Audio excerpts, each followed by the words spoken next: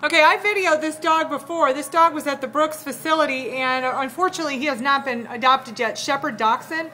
He kind of looks like Shepherd and Corgi to me. Way past his down date. I don't know why he's still here. Normally this dog would have been put down. They must just, he's a great dog, you can tell. When they're past their down dates like this, they've got exceptional personalities, and they really try to do their best to get him adopted out. Now he's got short little legs and a long body. Kind of a funny looking dog, but definitely Shepherd in something. We have got to get him in a foster home or find somebody to adopt him, because they are getting low on space here, and these dogs that have been here past their date, their euthanasia date, they'll get put down. They're the first to go along with the puppies. Bless his heart.